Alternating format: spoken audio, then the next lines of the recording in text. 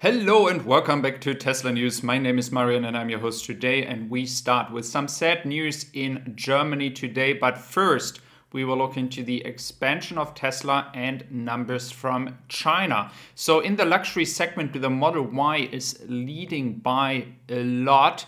But what my question is, why is the Tesla Model 3 in the luxury segment here? It is for myself, there is no reason to put it in a luxury segment, but please let me know what your definition of luxury is. Furthermore, I must honestly admit the numbers showing a decrease of the Model 3. My suggestion is that Tesla is currently concentrating on delivering Model 3s to export countries, so Europe, Australia, and other countries. So that might be the reason why there's a decrease of Model 3 sales compared to last year in November. So that is just my estimation why that is happening. There could be as well a different reason. The Model Y standard range, a version of the Model Y not available in Europe, the United States, or anywhere else, is selling very well in China. And that could be a reason why the Model 3 is not selling that much anymore, because last year the Model Y standard range was not available, and that could be a sign why people are choosing the Model Y over the Model 3. Just let me know what you think, because that could be a major differentiator if in the future the Model Y standard range comes to the United States or Europe. For me personally, I do know a lot of people wanting this car, but let's see how this goes in the future. Then we are looking at Troy Teslaik, who is providing us with some estimates until when we could see an announcement of a new factory based on an opening in 2024. The question will be, is it just one factory, two factories, maybe three factories? Some are speculating it could be even more to really get into the numbers that we want to see by the end of this decade. But one factory will happen next year for sure. That is my feeling. And the big question will be where it's going to be located. And the United States, definitely, it's not going to be here in the US, because you have Austin now starting to produce cars.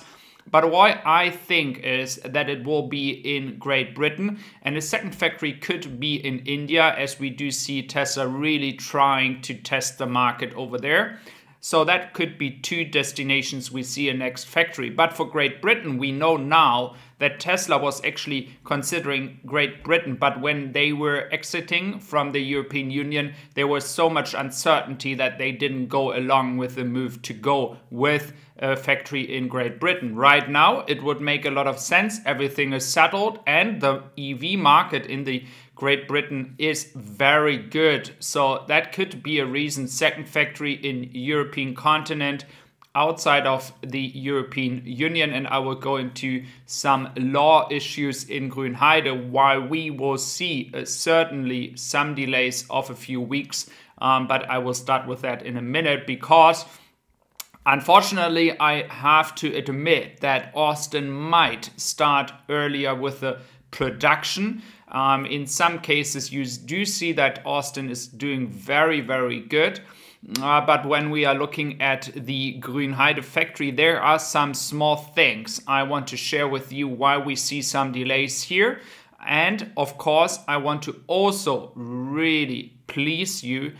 There's no way Tesla is going to move out of Germany, but I tell you right now. So we have Alex Vogt here, the Minister Vogel, who is not in charge of the economy, but in charge of the environment, says on Saturday that Tesla has not yet submitted all the requested documents to the authorities, and therefore no legal construction permit has been given yet. Those documents are required. Those are not documents they are coming up with. That is very important. The main reason why Tesla can't start production before the environmental impact assessment is finished due to European Union laws. So it would be the same in Poland, but in Berlin, a year worth of paperwork was actually already done for the property. That is what Tobias Lind is sharing with us. So for all those likely bashing under my video, and sorry guys, I must honestly admit, I'm telling you here the truth and the facts. The fact is, it is European law. It has nothing to do with the country of Germany or somehow telling me that Germany is left behind. In this case, we are talking about European law. So for anybody, even if you're saying they should move to Poland or Czech Republic or wherever you want to have them, it is the same freaking law, so it makes no difference, just to clarify that. Another fact, those documents needed that were fixed mandatory documents. That is nothing that was made up. That is nothing that was just coming out of nowhere few days ago. I knew those documents are needed. I didn't report about that 2 weeks ago because I assumed, well, Tesla is just going to do their work and is submitting those documents. So what is happening right now is that we will see that Tesla is going to submit as soon as possible those documents. Everything else is pretty much done, guys. There was no negative comments from Mr. Vogel about any of the things that were happening in the hearings. There's nothing. So it's nothing to worry about. It is just the last documents we have to take care of.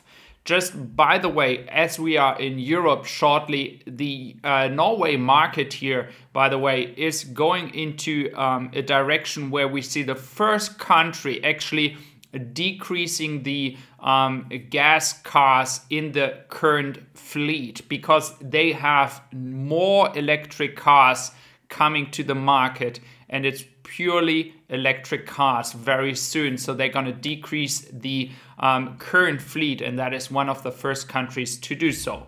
Additionally to the information I just gave you about Grünheide, guys, I want to please you to stay calm. I want to please you to not be frustrated about the country itself, Germany, because I want to give you a very important example for those that do not know what's happening in Germany. VW, the one that is lobbying as well against Tesla in some cases, is planning a new factory, and it's for the Trinity program, and it's going to be nearby Wolfsburg, near the main factory. But listen to me, they are planning to open this factory by 2024. That is a new factory, and from now on, almost more than 3 years, they are planning for this factory. And we are currently in Germany taking a fast track for Tesla. So you have to put everything in perspective. Yes, you might not like the speed, but this is how it works in the European Union. And this is not Germany. And in the European Union, there are also countries like Czech Republic, and there are also Poland. So if Poland decides to build a factory and doesn't care about European laws, well, then it's their issue. The same for Czech Republic if you think they are gonna speed up the process. So thank you very much for listening to me, being here today, and I wish you all a wonderful day. Take care, guys.